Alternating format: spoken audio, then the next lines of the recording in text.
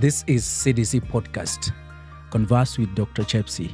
We pride ourselves to bring you conversations around three broad areas: health, education, and culture. We bring you episodes every week, and I will be your host, Dr. Chepsi.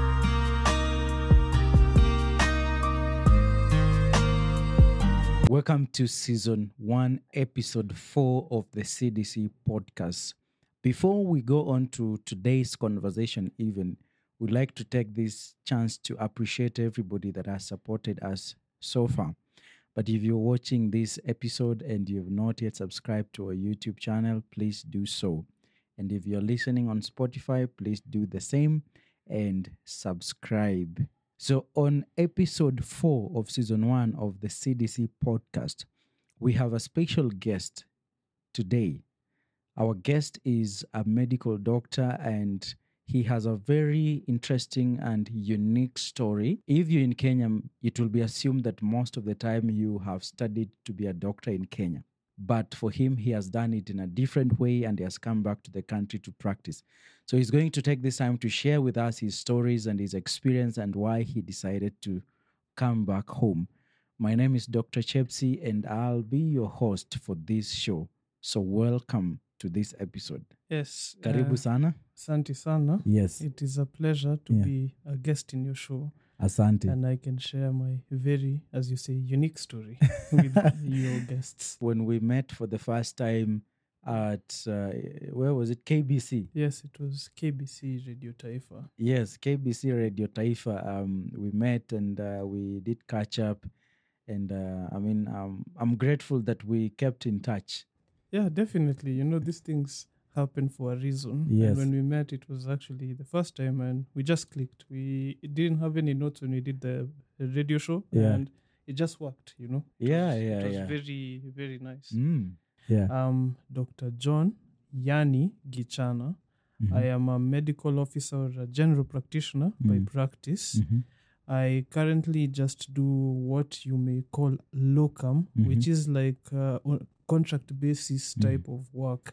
So like I go from hospital to hospital based on the available shifts and I do some work. The interesting part about the story for today, which will be the main story, is that I indeed did not study in Kenya. I did study in China. Yeah. Yes, before the pandemic is when I graduated. That's quite significant. We're going to talk about that. So when you say locum, it means you're not fixed to one particular hospital. Yes, it's a term that is used by a lot of current medical practitioners. As you know, there's an ongoing crisis of employment in the healthcare system. So like for most of us, since we cannot get formal or official contracts, we work with shifts and also from hospital to hospital depending on the availability of the shift. So that's how we survive. If I can ask, is that by chance that it's because you've not like officially gotten an offer for kind of a permanent place to work, or it is because you trained outside the country? I'd say it's something that affects everyone across the board. It's not just specific to my training outside the country. It's actually that I haven't gotten a formal or a permanent job offer that would allow me to work at one particular facility for a contract or for a period of time. Yes, so it's not unique to my case or unique to the cases of people that have studied abroad. Yes. Wow. In which part of Kenya do you come from? Like home, which side? Home county is Kisii County and Nyamira County. My dad's side is Nyamira County. My mom's side is Kisii County. So I identify both as my home counties. But I was born and raised in Nairobi County. Oh. Gichana, I will expect the name Gichana is Kikuyu. Yes, there's a discrepancy when it comes to the pronunciation and also the spelling of the name. Yeah. Because it is true, you're very correct, that there are Gichanas who are from the central region of Kenya. And then there's mine, the pronunciation is Gichana. So that is from the Nyamira and that area. So the way it is pronounced in Kikuyu is Gichana. Yes. In Kisii is Gichana. Yeah, like Gichana. Gichana. I'm trying to add a little bit of the accent, The so accent. that you can get the It's differentiation. important Yeah, exactly. to get the exact gist. Yeah. Because I mean that's great. Wow. Yeah. How comes that you found yourself? Did you find yourself, or it's something that was planned, that you had to leave Kenya and you went to study medicine in China? I have to say, this is something that it's a very interesting journey, to be honest, because after I finished my high school, I did indeed actually apply to do medicine in local universities. You did? Yes, I did actually. But at the same time, I decided that I needed to take a year off before I try applying again. The first time I applied, I don't know, there was a bit of an issue with the grades, because I did get a decent grade, and they said the cutoff point for the course that I applied, which by the way was dentistry, not medicine. Yeah. That's another plot twist I'll explain later. Yeah. I applied for dentistry, but the cutoff point, the aggregate cutoff point, I missed out by one. So they told me, just try and apply again next year. So in that year, I decided to just do languages, kind of like I'd call it a gap year. So when I was doing languages, I started doing German, and at the same time I was doing some computer courses. But as I was doing languages, I got fascinated with Chinese culture for some reason. Yeah. I just loved the culture, because when I was young, I used to like the movies, the kung fu movies. Yes, Jackie Chan. Yeah, the Jet Lis, the Jackie Chans. Yeah. I love that things. The Bruce Lees. Yeah, I love the movies. So one time I just went online. I was just trying to search. I just did a random search. I just typed in, how can I go and do undergraduate for medicine in China? And it came up with the options. I mean, nowadays we have the AI, so it would be easier. But that days it was tough. You have to go through a lot of options from Google. So you find one, it's a fake link. Secondly, fake link all the time. So luckily, by the fourth link, I got lucky and I got in touch with an agent who helps in this particular situation. They looked at my grades and they just advised me that I can apply for undergrad, but I'd have to do 6 months bridging Chinese course, but it would be a scholarship. So I was like, it's a scholarship. I'll leave, even if I have to study for 1 year Chinese, I'll study 1 year Chinese. It's fine. Let me apply. Yeah. And in the course of that time, I applied and I waited. So that time, it was around March of 2012. So I applied. I was expecting maybe I'll get an answer by September 2012. The disappointment just went, and the year passed, and then January. So I was still doing my German courses just to keep myself busy. Yeah. So the year went and it passed. January came along. I finished up to level 4 of German. And I was like, I'm done with German now. Kind of done with languages. Let me focus on the IT part of things. I was doing web designing and such. And then around March, that's when the opening for applying for local universities came again. So I applied again. I was like, you know what? Let me just try multiple avenues. One will come out, right? Yeah. So I applied for the local universities. And then when I did, I was told the feedback will come around June. Little did I know that my feedback for the Chinese universities as well would come in June. I didn't know. It was coincidence. Yeah. So June came along. I got 2 offers. So I had a choice to make. I got an offer to go study dentistry in Moi University, Eldoret. And I also got another offer to go and study medicine in Wenzhou University, which is in Southeast China, scholarship. Fully sponsored? Yep. For the entire 6 years? For the 6 years. All I had to pay It's 6 years, by the way? Yeah, it's 6 years. Oh, it's 6 years also? Yeah, it's 5 years study, 1 year internship. So, wow. Yeah, 6 years. So I had a decision to make, and my gut just told me, you know what? I mean, yeah, sure. It would be more easier for me to just accept and go and do dentistry in Moi University. Yeah, it's home. It's easy. I won't get all those sort of feelings of, oh my God, I'm 8,000 kilometers away from my parents and family. How will I survive? Different country, different languages, everything. Yeah. I just took a deep breath and I just told my parents, I think I should go to China.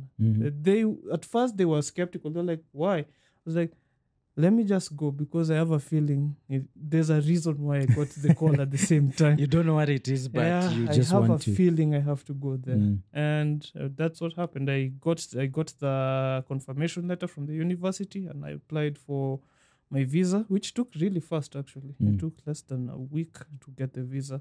They told me I have to report there in October. And this was June.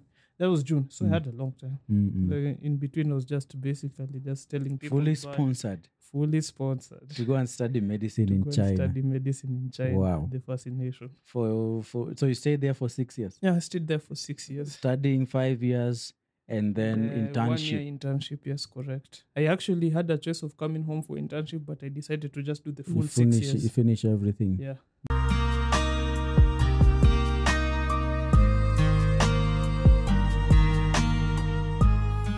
Very, very interesting. Yes. Wow. I'm still fascinated by that. But anyway, now let me ask you, when you landed in China and now you're there, what was happening? What are you going through? Okay. Yeah. Like, man, it was my first time leaving the continent. I never left the continent in my entire life. The farthest I'd gone to is to Tanzania, right, just south of the border. By car, by the way. Didn't even use a plane. I've only used a plane to go from here to Mombasa or here to Kisumu. That's it. Yeah. First of all, it was kind of like a very exhilarating experience because like it's a new experience, like, oh my God, I want to try something new. Traveling 30 hours. Oh, the flight was, God, it was 16 hours. 16 hours. Yeah, so it was around 6 hours from here to, because we used a connecting route. So it was here to Addis Ababa. That's around 6 hours, 30 minutes. Then a layover of around... Addis Ababa? Yes. Ethiopia? Yes. 6 hours? Yeah. Why? I was surprised as well because I thought it was around maybe 3 hours or 4 hours. Usually even about 2 hours. Exactly. I was surprised it took long. I was wondering, was the plane old or were they just You guys were hijacked. You guys were hijacked. But I believe the issue was like the taxiing, like basically just before landing, maybe there was a huge volume at the time. It was back in 2013. They were still expanding the terminal, so there was a lot of taxiing issues. 6 hours. Addis Ababa and then the massive 8 hours from here to Guangzhou. Directly? Yeah, from Addis Ababa to Guangzou, 8 hours. Yeah, that was long. Wow. And then a final 2 hours from Guangzhou to where I was stationed to study. Yeah. So was it like kind of a remote place or it's still a city? It's a city. It's actually... My shock was like, okay, because I'd never heard of the city in my entire life. I never heard of it. So I was expecting, you know what, maybe the university is quite a nice building, but after that it was just rural farmlands and stuff like that. Wow. I was shocked. Super developed. They have so much. So when I got there, the biggest culture shock that I faced was like immediately you step out of the plane, a few meters outside, everybody is smoking and they're offering you cigarettes. It was crazy. Wow. Those people have no filters. It's like it's their way of communication, you know. So they're just offering you cigarettes. So I was like, no, please, no. Like you just landed and everybody's smoking, and so it's communal. Oh, it's communal smoking, yes. And another thing is they were equally fascinated because of like, again, the city itself can be considered rural in the general complex of China. That one is a rural place. It's kind of rural, but like it was well developed. But the people had that kind of mentality of like working, like when we see like people in rural areas see like white people, they get like mzungu. So for us, it was reverse now. They see me, they're like, a black person. Okay, black person. Is he American or is he... What's wrong? Yeah. That was pretty interesting when I got there. The kids were coming and wanted to touch your skin. Yep, they were trying to rub my skin to see whether I had some dirt, and the dirt is not coming off. Or they're trying to touch my hair and they're wondering why my hair feels like that. Because they have the straight hair, like the long straight hair. Yeah. And now it's curly. So they were fascinated. And at the time I had a bit of an afro. Yes. Oh, wow. Quite interesting. So you learned, you get introduced to, you go to report to the university. Yes. There was actually someone from the university who picked us up and took us to the university. Were you the only black student? No. We were quite a number. The school had around 1,100 international students enrolled out of a total of 15,000 students enrolled. That's in medical only or all courses? That's medical. Yes, that's 15,000 15,000 medical students in total. Yes, in one university. in one university. That's how massive it is. Where are all these going to practice? they have In Kenya, we have 100 students per class, and we are saying basically, that's a lot for the country. Exactly, I know. Like even in a year, you get like around 950 graduates in Kenya alone. Yeah, There- total. There you can get up to 200,000 people graduating. in a year. 200,000 students graduating to Just become for med doctors. school. Yes, just for To med become school. doctors. To become And doctors. all of them are going to be absorbed. They'll be absorbed all over the country, in all over the provinces. There's nothing like, oh, doctors, they don't have jobs and They're stuff. absorbed. They're all absorbed. And what are we doing in Kenya? I don't know. We have We're the only capacity. producing less than 1,000 per year total, all medical schools. And we're already saying there is too much. There's an influx. That's what's happening here, and that's what they're saying. But I feel that it's very possible to absorb everyone. Because if they can absorb 200,000 people, how about us with less than 1,000 people? Surely that is possible. And well, somebody can argue that China has a big population. One They billion? do. It was 1.4 billion. Billion. Yes. Yeah, And but counting. that, of course, is commensurate to the doctors they are producing. But Yeah. also, the number of our own doctors we are producing is commensurate to our population. which is not small, by the way. It's around. It's reaching 60 million Yeah. very soon. So I mean, 1,000 to 60 million. That's still a very minute fraction. Anyway, I'm just feeling angry because of that. But let's move on. So you get settled. So at this time, you learned some Chinese, or you are going to start afresh there? I had zero idea of any spoken Chinese word. I Wow. can say that. I did try and learn a few phrases, Yeah. like saying hello and saying my name is, those sorts of things. Yeah. But the rest of the stuff, I had to use gestures. I had to point there or point to my paper or say like, I am student or something. Just try and use like the most rudimentary English so that they can understand what I'm saying. Oh, Yeah. some of them, the campus students do speak English, but they are shy about their English. So Mm. they prefer you talk to them in Chinese. In Chinese, yeah. But the rest of the population, yeah. Chinese, Yeah, Chinese. you have to. Yeah, definitely. All right. So how do you say hello in Chinese? Ni hao. Ni hao. Oh, Yes. the one we had to- How do you reply? Ni hao. Ni hao, also- ni hao. Yeah. Okay. And then if you want to ask how are you, you just add ma at the end. So it's ni hao ma.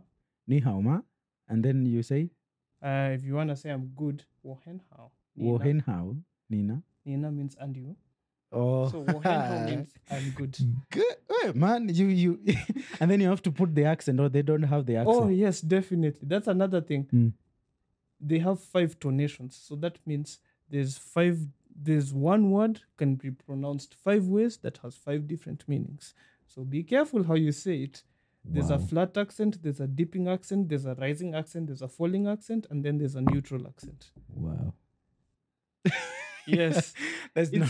I stayed there for 6 years. There are some words people still don't understand what I'm saying Because of the accent. The tones. The tones, okay. Exactly. So you, for 6 months when you landed, you're doing purely studying Chinese, no Yeah. medical things. No medical things. Because the med school is taught in Chinese also. the med school is taught half and half. You get Chinese taught and then English taught. Mm. Because there's some technical courses that they still didn't have people that could actually like relay Mhm. the Translate course the into- courses. Yeah, it would take time. So they'll have to get, I don't know, someone to translate what they're saying to us, and then maybe the translation will be lost. So you have to have that idea of Chinese. Mm-mm. And also in the hospital, it's 100% Chinese. There's no Yeah. English whatsoever. Mm. So they're just prepping us as well. So you finish the The language course yeah, in med 6 sub- months, and then now you start med school. Yes. First year. Yes. Anatomy, physiology. Yep. The entire curriculum of med school. How you know. So it is how anatomy you you are know taught it. in Chinese. How is the heart called in Chinese? Shin.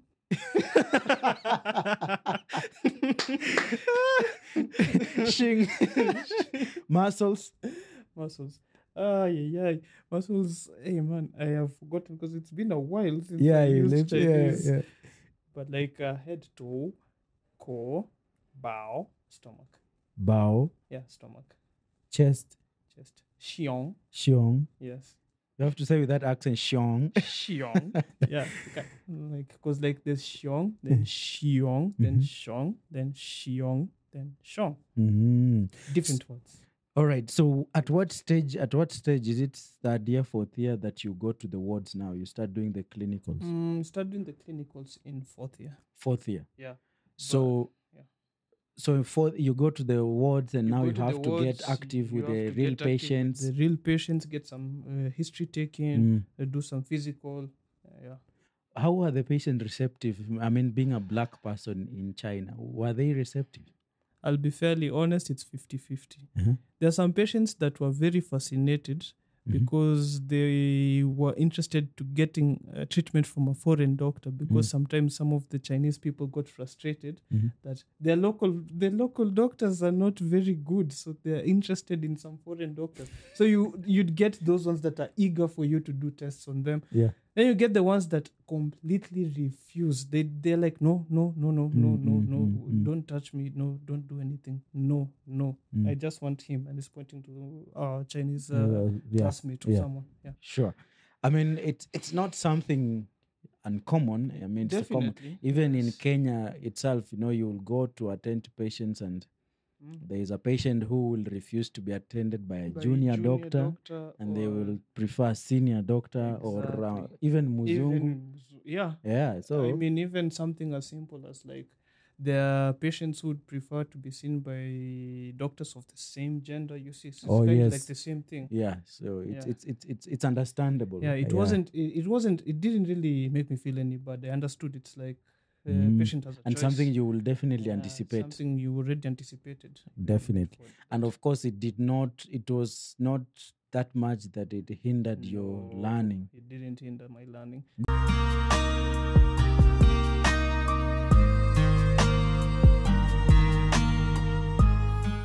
Good. Because even if they didn't want me to touch them, or they didn't want any of my fellow Africans to touch them, there's like another Chinese colleague of us would go and do the test, and we'll see how they do it, and we can learn through that. Yeah. And maybe we get another patient who's willing, and then you can practice. You can practice. And that's just how it goes. Exactly. So it's encouraging, because that says that if somebody is here and is watching this and they don't get the opportunity to study medicine in Kenya, there are alternatives outside there. And yeah, I wanted to add, usually when that idea comes about, like, studying outside is quite expensive.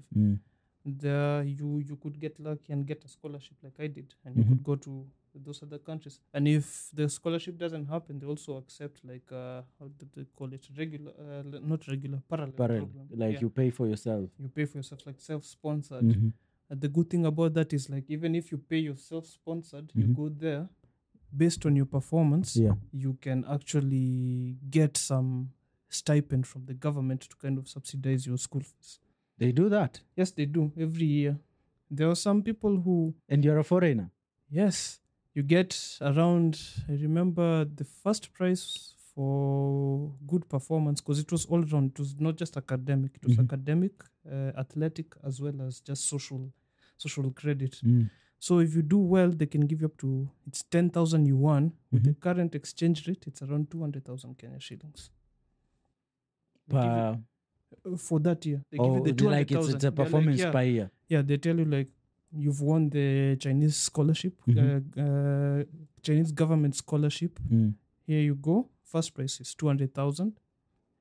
If you've paid the fees, fine. You can. And how much is the fee per year, if you can share where you are? Okay, the fee was around 500,000 Kenya shillings at the time per year. 500. It's just the same like in Kenya. It's basically the same. And for the first 3 years, that one includes also, like, accommodation. You get, like, the 500K includes accommodation. Yep. So then food is now where food and transport other and other things. The monthly stipend hapo unajitegemea. You look it. Oh wow! But if you get a scholarship, it will be school fees, housing, and everything. Yeah. Wow, that's quite encouraging. So watu wapite mtihani. Watu wapite mtihani na msiogope sana kujaribu nje mkiona hapo nikata. Anything is possible. That's really encouraging. Yes. Yeah, very, very encouraging. Now, so you fourth year is over, you go to fifth year again. Now that's like senior clerkship. Fifth year is senior clerkship. Now Mhm. you do what, like it's elective year, so you have to go to the main city campus. That's where they have the pediatric hospital as well as the specialist hospitals. Mm. Yeah, so you'd be based there. You'd Mhm. be doing a lot of like elective work, Mm. less class, more elective. So you'd Mhm. be going mostly to the wards. You'd be checking patient case by case, patient by case, Mhm. just getting that feel of how it is to work in the hospital. Was it intense? At the first part, it was very intense. I mean, like that transition from classroom to going to hospital, Yeah. very intense. Mm-hmm. Classroom was basically like how you'd experience classroom anywhere Anyway, else. yeah. It was the same. It had the same dynamics and everything. Mm-hmm. But when it came to going to the hospital, you are grouped into a smaller group, Groups, so yes. the spotlight can be on you. How is the med school culture there? The relationship between Then students and the consultants? they were nice. They were open to your questions anytime. If you wanted to help them with some of them actually, if you want to help them with their research, you can go and see how they do their research. And if you have any questions, they can reach out. Even I remember when I was in second year, there was one of my lecturers, my senior lecturers, they were doing like research on kidney neogenesis or something. Yeah. Something related to that. So she noticed I had an interest in anatomy, so she invited me to the labs and we did some experiments with the lab rats and such. And after that, we went for dinner. She tried to like show me Chinese culture, so we went for a nice traditional Chinese dinner. Introduced me to the family. It was very nice. They were very welcoming and opening. To be honest, I still have a contact up to today. That's encouraging. Yeah. And then now that you've mentioned that, in terms of resources, I mean, of course, maybe you didn't study here, but I'm sure right now we've walked around to our universities, our medical schools. It's a medical school, which there it's considered to be in the village, but you're talking about real rat experiments in the lab. Like how different are we from in terms of our medical schools being equipped with resources na huko? I'd say we are catching up, but they are quite ahead when it comes to their resources. I mean, like I remember I was talking to one of my colleagues who was studying in UON, and in anatomy, like systemic anatomy, when you have to go to the morgue, right? You'd find like you have like maybe 3 or 4 cadavers for the entire class, right? That's true. Yeah, for us, we'd have around 10 cadavers and we're only 100 students. So 10 students get a cadaver. So we were working in sections on the cadaver. And then when it came to like experiments, we'd even work in smaller groups, like even much more smaller groups, like maybe a group of 3 or group of 4. Which you have more time with the equipment and and stuff. Yes. So learning is more personalized. Yeah. That's great. So you've done with your 5th year and then you go to internship. Yes. How was the internship experience there? Yeah, internship was something that I was never prepared for from the first few months. It hit me off. It caught me off guard because it was intense. It was a 52-week internship. Yes. Rather than 26 departments. Because I'm sure I also did internship when I came back, like when the you came postgraduate internship. Like after you've graduated, you do internship, right? Well, that is usually reserved for instance, after you finished your undergrad in Kenya, you do that internship before you're given the certification. Oh, you are saying the one in Kenya? Yes, I did that as well. Yes. I think it's the requirement by the board in Kenya for if you've trained outside the country to still do the internship. Yes. Even if you did the internship here, that's another reason why I decided to do the internship there rather than coming home to do internship because it would be double work. So yes, it was a 52-week program, 26 departments. And the first department, I was thrown into emergency medicine. It was chaos. I won't lie, it was supremely chaotic because now you'd find patients are coming in Now you have to think on your feet. You're translating what they're saying, but you're translating the idea of what the patient has. You're just doing that, translating. So there's the issue of language. You translate the language and then also the medical issue. But by the time you're finishing the first department, after I finished the first rotation, I started getting a groove. Like I started getting a bit more confident, a bit more like direct. I used to get some things done quicker.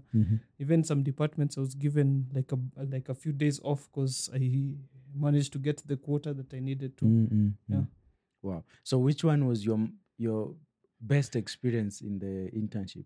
Which department? Pediatrics. I loved pediatrics. Honestly, pediatrics was so because it was divided into three. It was divided into acute pediatrics, general and surgical pediatrics, and neonatology.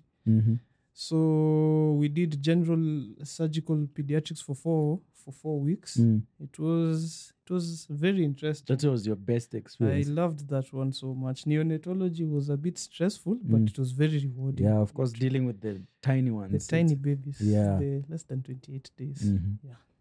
Nice. So let me ask, the up to 5th year, you were under scholarship. Now you're on internship. Yes. That's the 6th year. Yeah.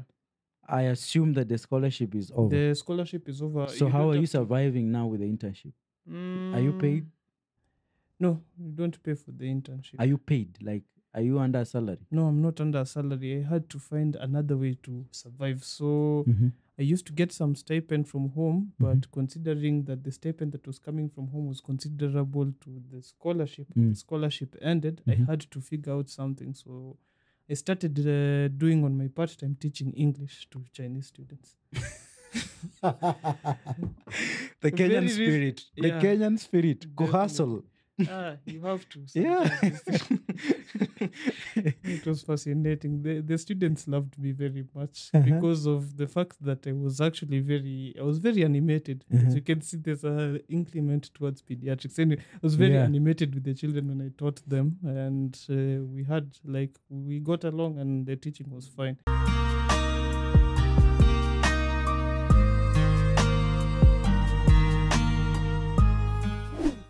But it was difficult to kind of balance between internship and also preparing for the graduation exam and preparing documents to teach the English class. But I managed to find a balance. But you managed. Yes. And you were making enough money to keep you going? Yeah, I made good money.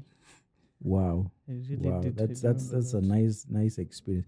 But now, is it that you are a foreigner so that you're not being paid in internship and the Chinese interns are paid? No. So internship there is unpaid? Internship is unpaid. Internship is internship. And then there's residency. Residency is where you get paid. Now, after you've graduated, that's when they'll give you like a stipend. Be like, have this as your also there you do internship, then now you graduate. Yes, you do internship, then you graduate, then you start residency. That's when you start. There's no general practitioner there? They don't have general practitioners. Oh, wow. Great. Now, let me ask this question. Why did you decide to come back to Kenya and not remain there? Because I'm looking at it, you had quite a high chance of remaining there, getting absorbed into the residency again. Yes, I figured that I'd like to come back to Kenya, first of all, because of I've always wanted to work as a doctor in Kenya, to be honest. And as much as it would have been, it looks easy to get absorbed into Chinese medical system. It's quite challenging. I had one of my friends decide to stay there. Up to now, they are not yet absorbed into the system. They graduated. They did a bit of residency. In fact, I think they did something to do with surgery. Still no absorption yet. They, in fact, actually finished their... They have specialized. Yeah. They are specialized in general surgery. In fact, even after they finished specializing, they just lifted their hands and said, I'm going back home. They went back. But don't you think it is good to come back when you're specialized? I think it will have been easier if somebody will come back when you're already specialized, or there's something behind it. Okay, for me, I think it was more of a personal decision to come back when I've just gotten my undergrad so that I get a bit of experience before I specialize. Because if I decided to just directly specialize and I come here, and considering the curriculum is slightly different as compared to here, I might have some gaps in knowledge, especially with tropical diseases and such. You come back. Yes. What's first are you experiencing? You come back in Kenya, you need to get your papers. How did that go, the transition? I think the transition, it was very cumbersome, to be honest, but it was quite streamlined. Once you get everything into order, you can do it very fast. Yeah, because like, for example, after you graduate, you'll get your degree and your graduation certificate, as well as your transcript and all those other things From the university. From there, after immediately. So you have to go through the process of getting them notarized by the notary general in the province. To get them notarized, that side you're done. Now you bring it back to Kenya. You have to get a lawyer to confirm that the notary is valid. Then you take them to the commissions of university or higher education to verify that the university you went to is recognized by the Kenyan system. True. Once you get that done, and after that, I think you're okay. Then now to get the license, get the license to practice in Kenya? Yes. Now after you've done that, you have to go to the council, the KMPDC, and apply for like an exam, the qualification exam. But the prerequisite, I don't know whether that has changed. The prerequisite is that you have to do a small period of time of pre-internship in one of the local hospitals to familiarize yourself with that. Usually, there was 2 centers in Nairobi. There was Mbagathi Hospital and there was Kenyatta Hospital. So you have to go there, do a rotation? Do rotation in the 4 major rotations. That's surgery, pediatrics, internal medicine, and... That's how long did that take you? It only took me 4 months, a month each in every rotation. Oh, a month each? Yeah. Then you go and sit for the exams? Yes. You pass exam, then you get the license? Yeah. So a full general practice license? Yeah. Oh, great. And that was smooth? There was no issue with it? Remember, okay, usually it's supposed to be smooth because I'm getting there's also people who are coming from abroad, they're facing problems today, but usually it's supposed to be smooth. For me, it was a bit of a unique situation because I came right before COVID started. COVID just started like 2 months after I left China, and it only got to Kenya maybe 6 months, around December. So you just left China. I can imagine what would have happened if if you were there. Wow, you could possibly be locked. Yeah, I wouldn't have been allowed to leave. I barely left on time. Yeah, that would have turned to something, a different experience. You shared about, and you mentioned part of it when we started, the part of smoking. Oh yes, that one actually. You say the culture there in China, people smoke, and you mentioned that it got you into the same. I have to say, like the first year and a half up to second year, I was fine. I would reject the advances, but because I needed to learn the language, I got into a lot of Chinese friends, and most of the Chinese friends, well, the male Chinese friends, they like to smoke. They smoke, yeah. It's like a social lubricant. It's like how people here, the social lubricant of choice, I guess it's alcohol. Yeah. So there it's both, it's cigarettes and alcohol. Yeah. So for me, I just, like, because of succumbing to their pressure, just decided to kind of like, I'll just try one cigarette. It's fine. Yeah, little did I know. So they were pestering you over and over. They were pestering me. It was crazy. Like, you'd reject them as many times as you can, but at some point in time, you just said, they'll just keep pestering me. I'll just have to say yes. But they were respectful. It wasn't like serious, like coercing, like if you don't take this, I don't know. It was more like, come on, don't stand out. Nothing, no big deal. No big deal. No like, big deal. Don't stand out. We're all here smoking. I don't want to sit in there not smoking. So don't stand out. You're the odd one out. Yeah. Then you started the first puff. Yeah, it was the most dangerous thing you'd ever do in your life. It was a long journey. It was like a 4-year And in Kenya, journey. you had never smoked? Never. never tried drugs. No, in Kenya I was a simple guy. I used to just like my coffee and I used to like my meals. Never smoked, never tried anything Wow. whatsoever. So you And take it and you smoke the first time and that's it, you are in.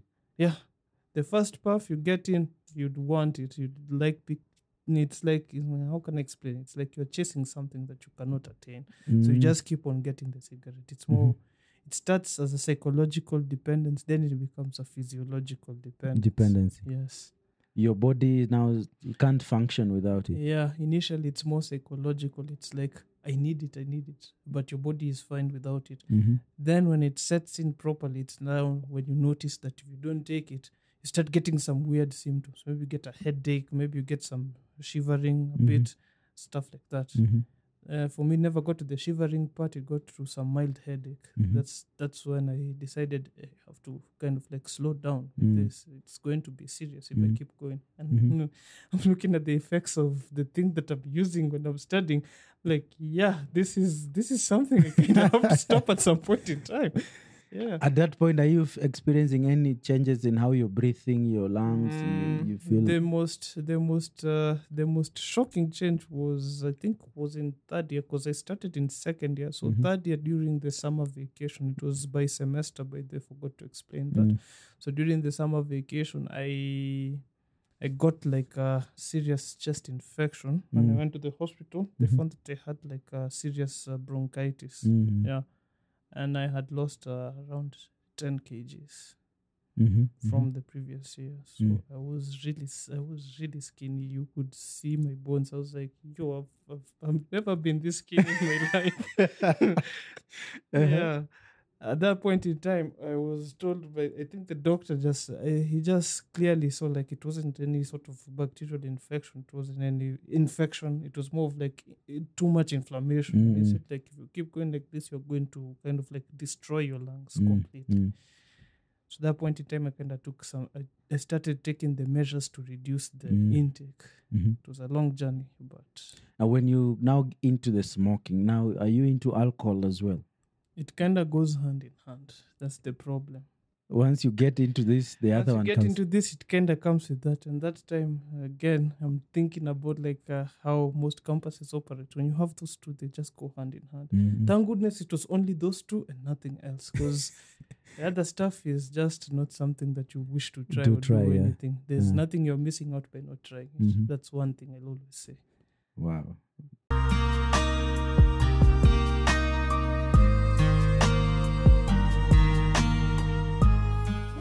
Yes. So how was the journey? Because I think the people might be interested in the journey of getting out of it. Oh yeah, it's something that I can say it was very eye-opening, and it taught me a lot about the mental state of the human mind.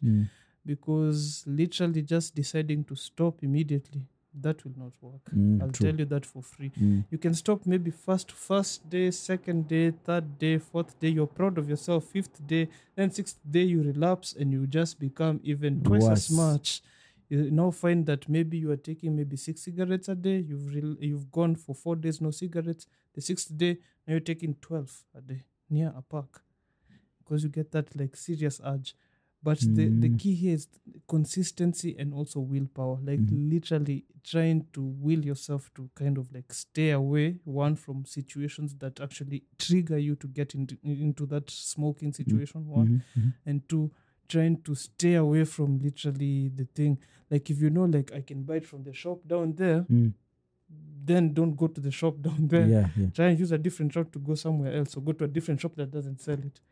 You have to exercise some sense of paranoia. You have to exercise some serious sense of paranoia.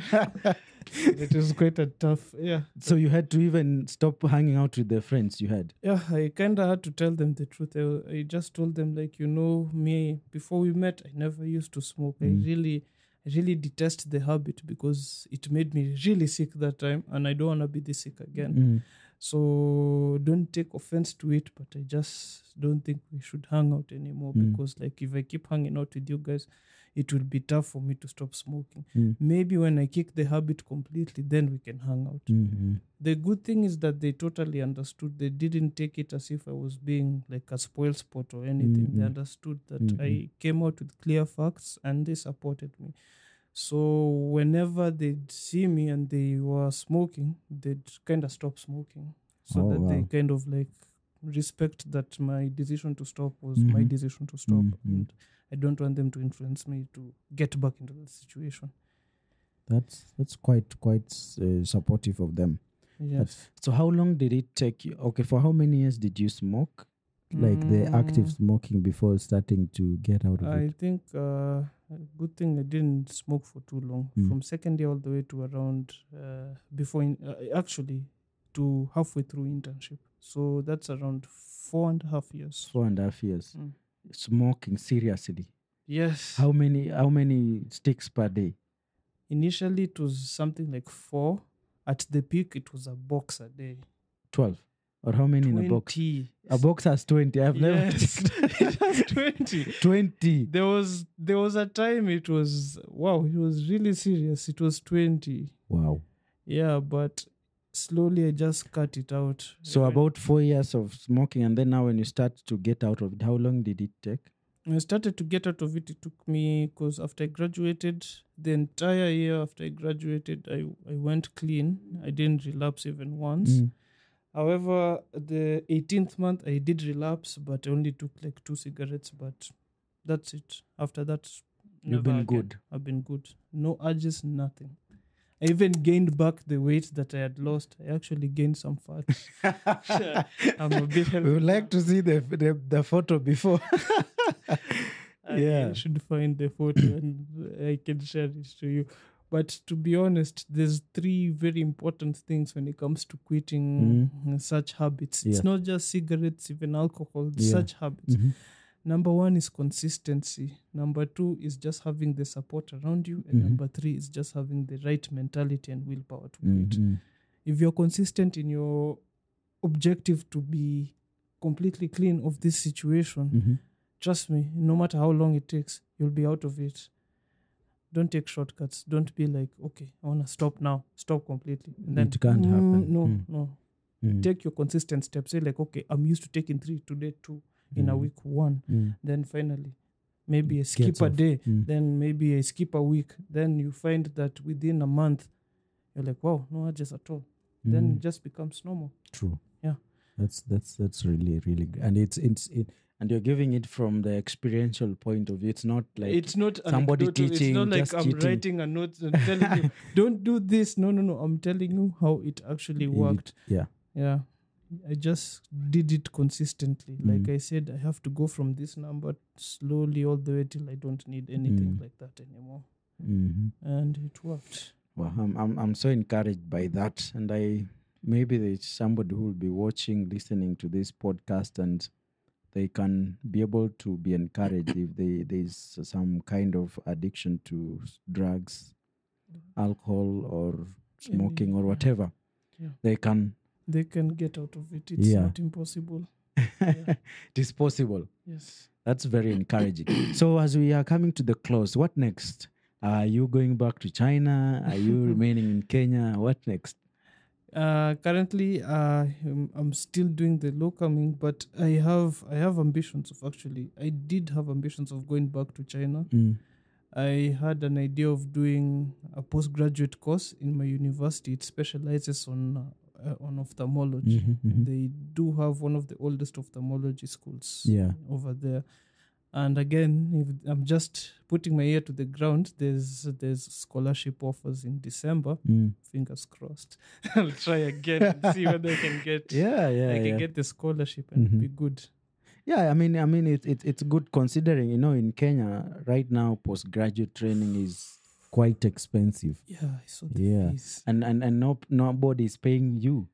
You're working close to 80 hours a week, and nobody is paying you. And in fact, you have to pay hundreds of thousands of school fees. So I think, of course, making sense of the postgraduate that you're going to do outside there, if it is going to work, if you want to come back in Kenya, I think it's definitely worth it. Yeah, because man, right now we are trying in Kenya, but we are looking outside also. We are trying to figure out other options as well. Yes, but man, thanks so much. We're coming to the close. If you have something else you want to share with us, a word and encouragement, you charge us. First of all, if you have a dream or a goal that you want to achieve, it doesn't have to be medicine. It has to be anything that you have a passion for. Try and think outside the box. Try and be unique. Try and just take a chance. Sometimes you never know. All you need is one successful attempt. You can have 200 failures, but one successful attempt is what would get you out of that situation that you are in right now. True. Second thing I want to talk about is for those that have various forms of addictions. As you've heard clearly from my example, I battled with that seriously. And I am happy to say this is year 3 smoke-free.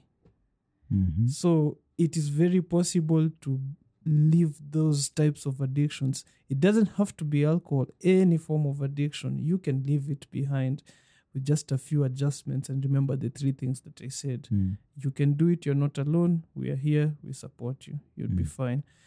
And the final thing, it has to do with now, like my current situation.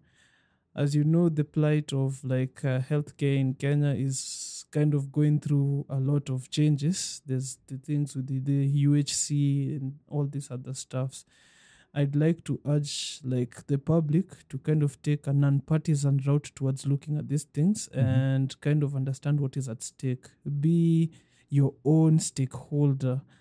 Get into these conversations. There's in fact a national dialogue for healthcare happening, I think, in 18th of October in Kericho. I'm planning to be there because I am a stakeholder of healthcare as well. I need to kind of see what I can do to help out. Because as you've heard from Daktari, we are trying our best here, but for some of us, majority of us, jicho moja inaangalia nje kwa sababu ya shida tunapitia. We're not trying to be greedy or anything. We're just being human because we're also considering your healthcare. Remember, for us to have a prosperous nation, we have to have a healthy nation. Healthy nation, true. Yeah. Nice. So I'm still hungry, Annie. You say China is a big country, of course. It is huge. But 200,000 doctors only, not nurses, only doctors. 200,000 graduating every year. And each of them at least is being absorbed into the system somewhere. Yeah. They have a very structured healthcare system. They have how we have, it's how they have. Only difference is every level has a doctor. From the grassroots level, level 1s to level 2s to level 3s, level 4s, level doctors. 5, level 6. They have doctors in every level. For us, it's kind of scattered. You might find a doctor maybe at level 3 at the best. And they're spread all over. And there's also community-based healthcares. You find community clinics. These are not even structured in the level structures. Community clinics. And it has a doctor. Yeah, it has a doctor who's there. Man, I'm so hungry. In Kenya, we graduate less than 1,000 doctors per year. But we can't get jobs, man. It is something, it is something that if we had more time, we could touch on. We'll talk about it.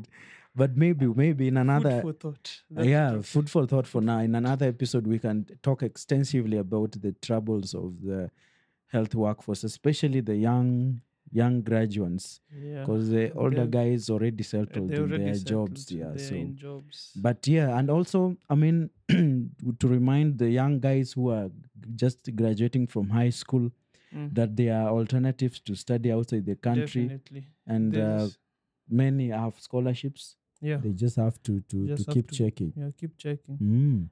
Nowadays we have this AIs on search engines like ChatGPT and something. Just go type the undergraduate scholarship and they'll try and give you a general or vague idea of how you can go about it. And try your luck.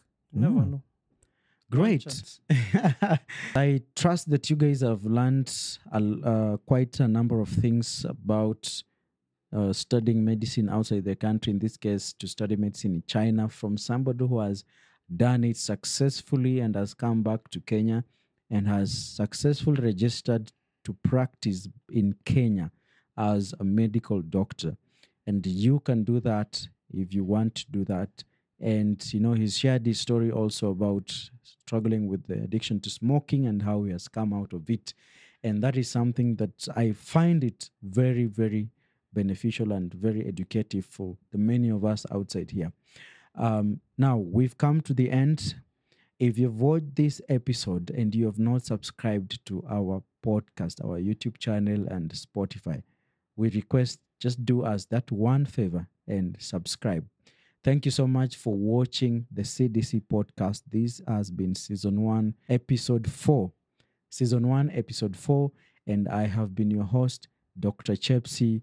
And thank you so much, Dr. Gichana, for setting your time apart to come and share with us your story. Maybe another time we will have another episode to talk about other things. Otherwise, thank you so much, guys. We love you and thank you for the support. This is CDC Podcast. We will see you in episode 5.